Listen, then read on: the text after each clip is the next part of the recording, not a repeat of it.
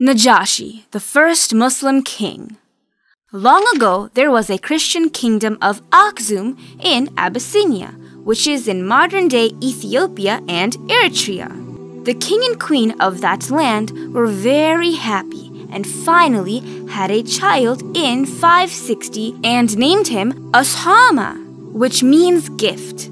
Ashamah's uncle got mad because he wanted to be the king after Ashamah's father. So he came up with an evil plan.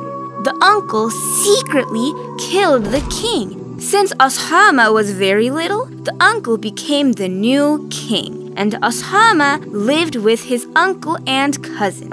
As Ashamah got older, he started to become very smart, pious, and talented. And he slowly started to figure out that his uncle killed his father for the throne. The uncle and his advisors got worried because they thought Ashamah would kill him and become the next king.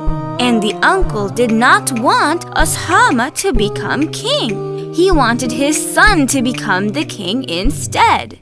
So the advisors told the uncle to kill Ashamah, but the uncle didn't want to kill him because he raised him. So he ordered to sell Ashamah as a slave.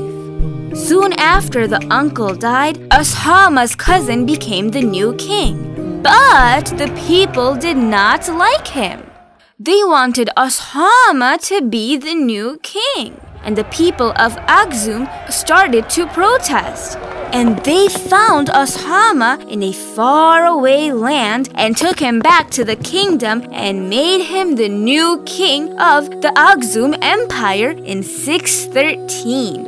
And they started to call him the Najashi, which basically meant king in that area. Najashi, or Ashamah, was a very kind and fair ruler, and the people loved him.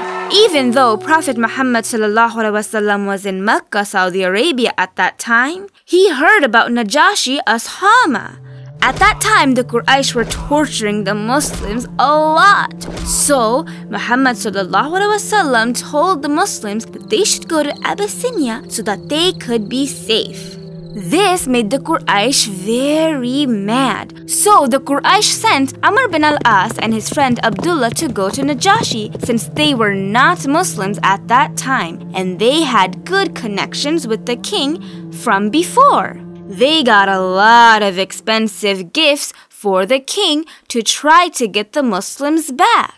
Amr bin al-As told Najashi that the Muslims were really bad rebels and they didn't worship the idols like the Quraysh. They didn't even follow Christianity like the kingdom of Aksum. Instead, he said that they made up a fake religion, which was not true. The advisors and the generals told Najashi Ashamah to listen to Amr bin al-As, but the Najashi said he first wanted to hear the Muslim side of the story.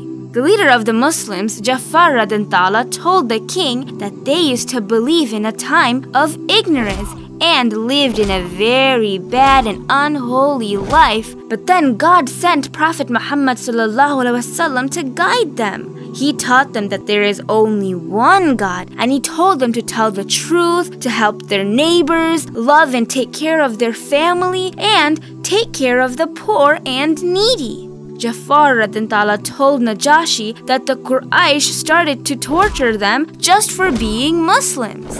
That's why they escaped to the kingdom of Aksum. Then Jafar Radantala read a part of Surah Maryam from the Quran. The Najashi and some of the advisors started crying, hearing the beautiful words of the Quran.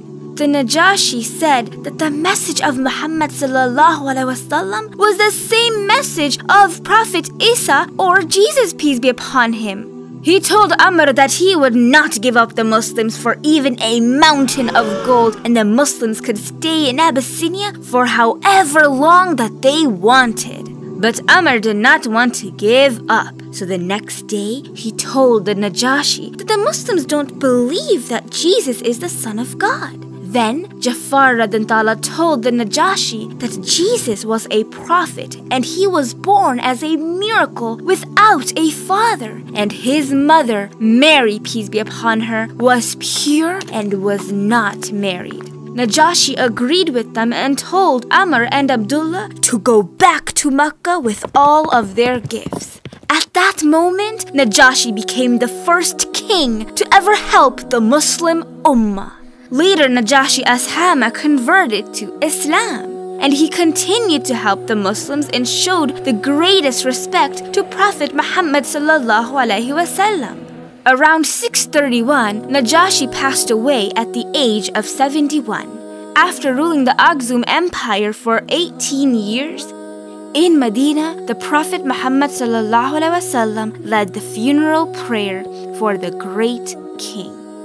The Najashi Ashamah ibn Abjar's life started with the people betraying him, but that did not stop him from being kind and just. Because of the bad uncle, he wasn't supposed to be the king, but with Allah subhanahu wa ta'ala's plan, he became one of the greatest king of the Aksum Empire. Not only did he help his own people, but he was the Muslims' first helper, a black Muslim king, and for that, he will forever be remembered. May Allah subhanahu wa ta'ala reward him and grant him the highest place in Jannah.